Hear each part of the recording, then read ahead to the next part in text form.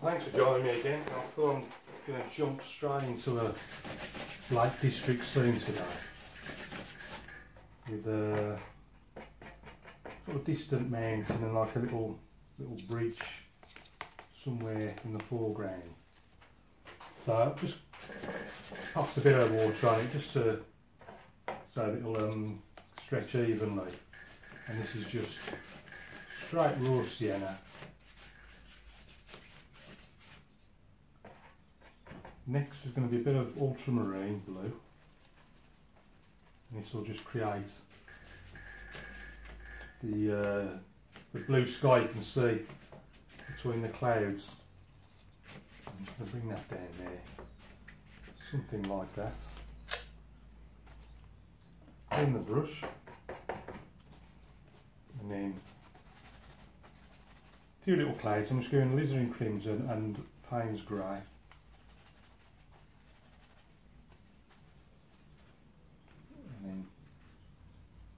Keep these quite small, so I don't want too many. Just eat in there, just to add a bit of flavour. That's all I'm going to do for that.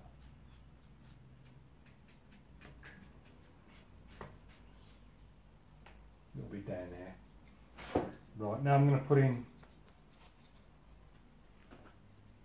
some of these distant mountains. I'm just going to make these flat. Just flat against the board. I did wet it just slightly before I started painting actually. I did some pencil lines on there, but I didn't like it, so I tried to rub them off with the brush.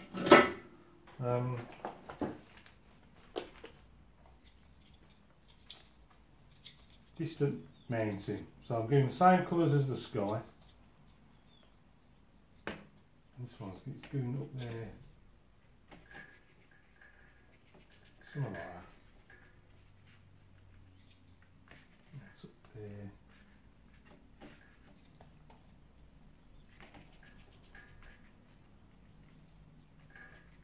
And then down into the foothills. Watching that water soak at the bottom. Just soaking it up with the brush. And what I might do, just using the card, just a little hints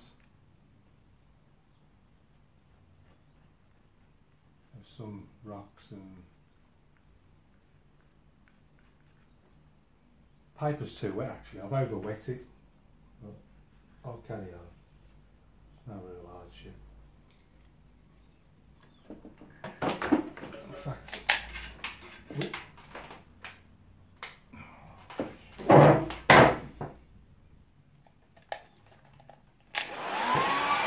just going to give it a quick dry.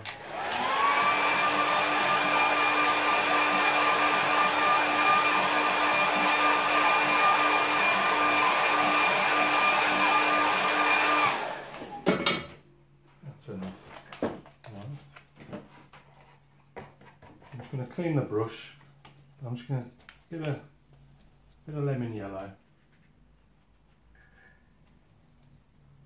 Got a bit of grass growing up the side of these hills and mountains all the way across. A bit of ultramarine now just to change it slightly. Bit of Payne's grey, bit of just to really darken it. These are going to be like little trees growing up the side.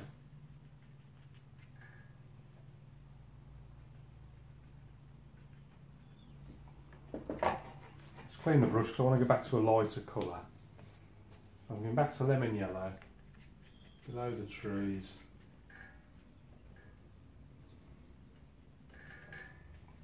Bit of raw sienna, big dollop of it.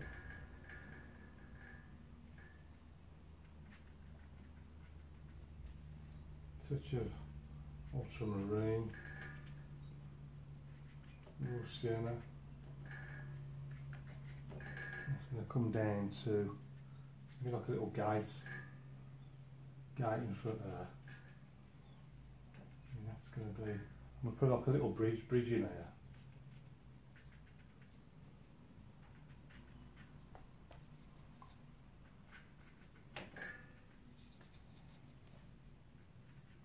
I'm just coming down to where the bridge is going to go.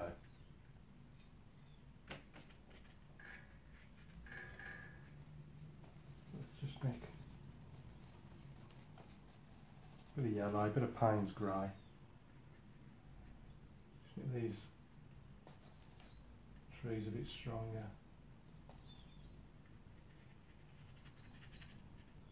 I'm just flicking up with the corner of the brush.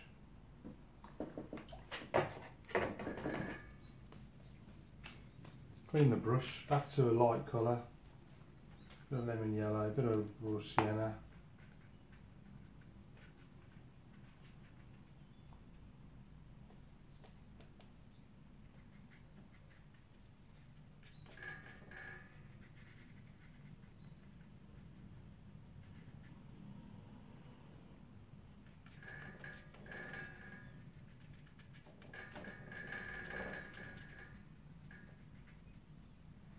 I think I'm ready now to put this bridge in. So what I'm going to do, there's no need to clean the brush because I'm going dark now. I'm just dipping the very corner, just to make the brush a bit more water in the brush. I'm just going burnt umber, ultramarine. That's a bit too wet. So I'm just dabbing it in a tissue I've got here on my tray. Burnt umber, ultramarine, and it's going to go about there.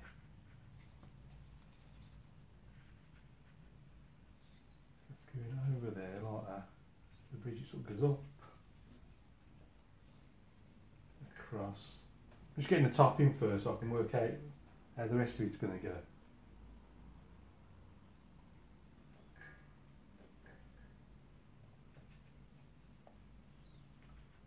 Right, let's get the archway in. So that's archway is something like that. And it goes over there like that.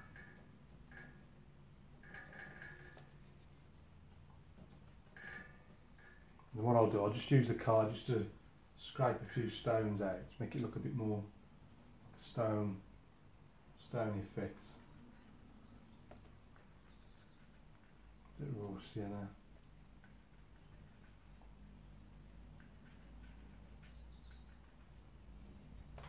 Let's get this shape right. It needs to be a bit squarer on the top.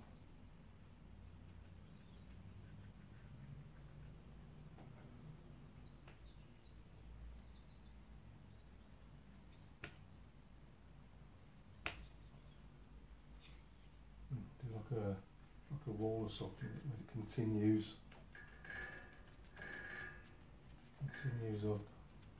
up into the hills. So let's just pull this flat. And I'm going to get me a piece of card. If I can find it, there it is. And let's start off with the sort of bricks around the archway. Still a bit wet, so I'm just going to give it a very quick dry.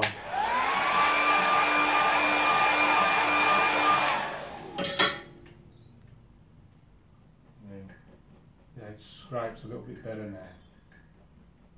So these are the bricks go around the archway. So I'm just making basically it's just a semicircle shape.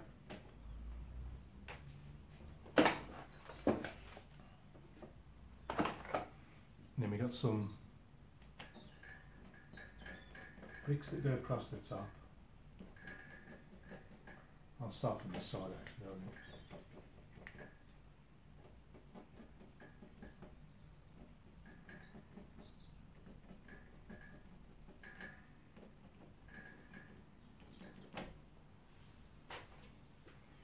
And then just suggest just the odd one here and there.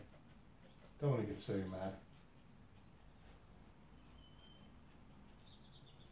Trying to do these ones like, because I've done enough scraping out as it is. Just trying to give it just a very loose impression of stones and bricks and whatnot in this wall there.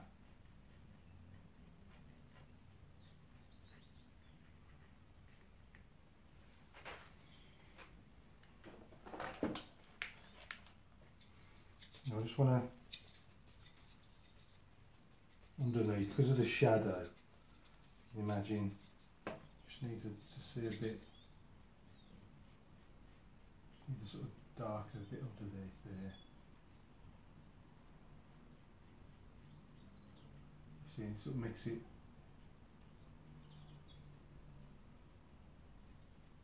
a bit more 3D looking. And then you've got a little wall over there. And I'll just stick a, I don't know, as opposed to something in there. And then in there we've also got, I'll just clean the brush. Bit of raw sienna, lemon yellow, bit of grass coming in there.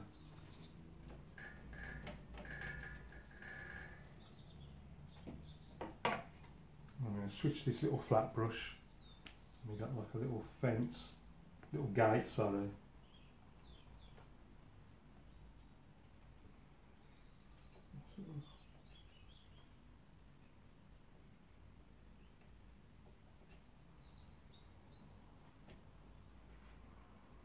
Two, three, four, and then we've got a cross piece through there like that. There's a little gate walking off into someone to walk through.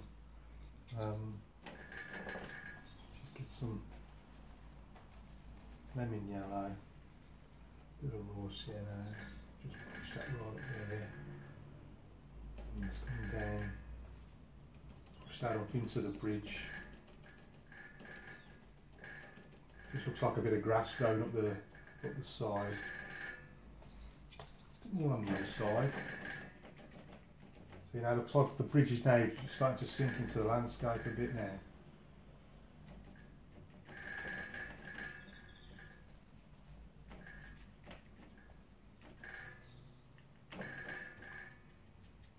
I'm just going to pull down. Actually, so I think I'll wet it and then I'll pull down some reflections, I think. Wet it first and then pull down the reflections.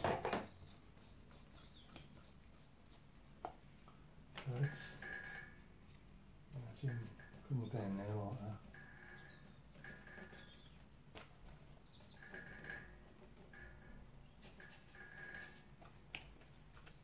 I'll put this in first and then I want a little path, or I'll put the path in afterwards.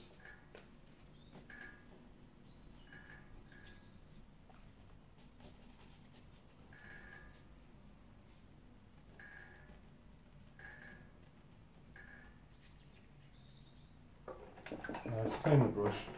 Little path, I'm thinking bit of ultramarine, bit of light red. Okay, bit of red, bit of ultramarine.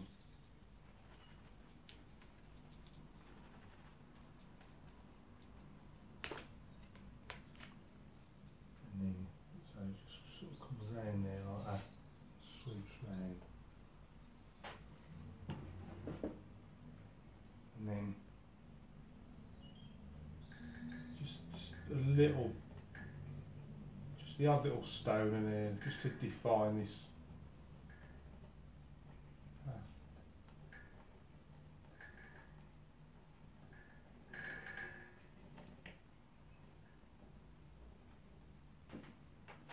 That'll do. Don't want to get too much because I've already done too much scraping.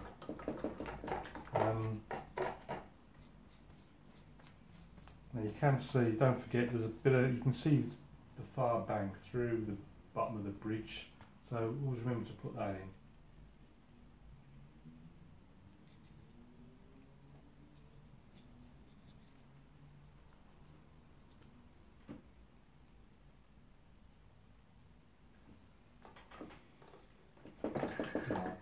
I'm going to wet this water area and then I'm going to put some reflections down. So I don't want it too wet, just a little bit of water. Right, and then when it's wet, let's clean the brush, because I've got water already on the paper. I don't want even more on the brush, it'll just get too wet. Back to those bridge colours, bit of brown, bit of blue. And I'll just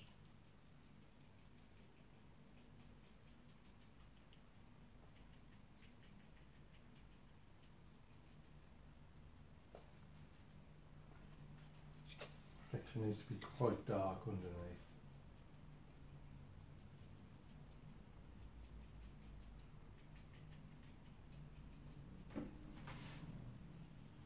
Soak that water up.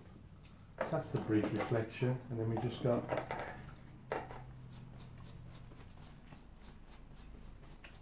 reflects a little bit of the grass. And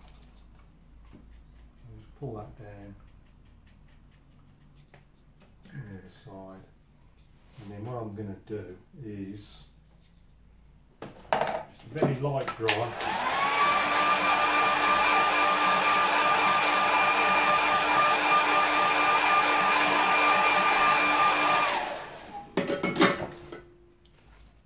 A bit of something right on the edge of the shore, just to define the land and the water a bit better. So it's just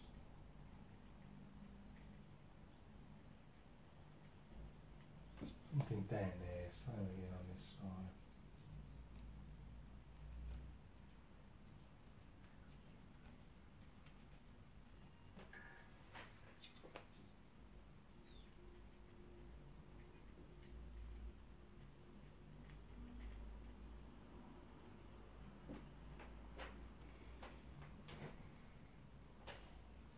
What we definitely need is a figure. I'm going to switch to the little brush. I'm just going to give him some light red. Where should we put him? I'm going to put him by the gate there. So I'm getting. There's the body.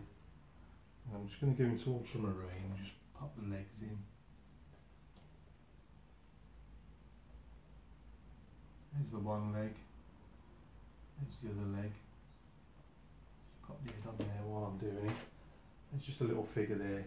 Just gives it a focal point to the scene.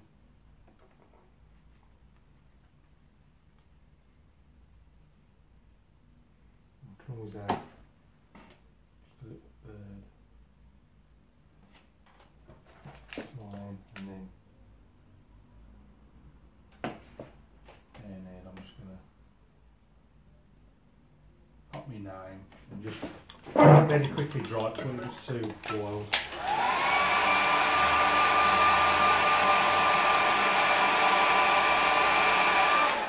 Right, let's see what it looks like with a frame on it, a mount rather. So here's the mounts around our little Lake District scene, so let's go and have a closer look at it. Starting with the sky, paper was too wet basically, and it's everything's got very diluted. I might try one tomorrow and not wet the paper and just see how it turns out. You know, get some stronger colours. The distant hills, mountains, very, very soft because the paper was still wet, so no sharp edges.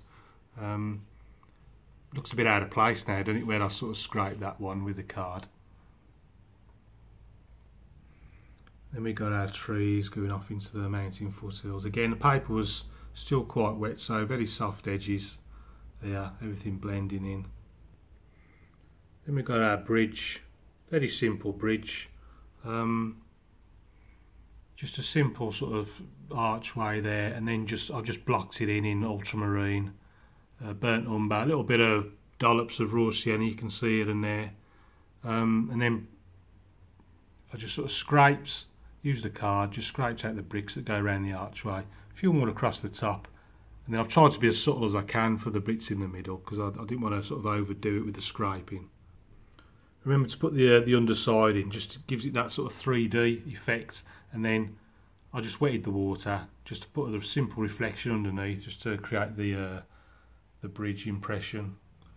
Now those who watched yesterday's, well actually it was the day before, I missed one yesterday, then I apologise for that.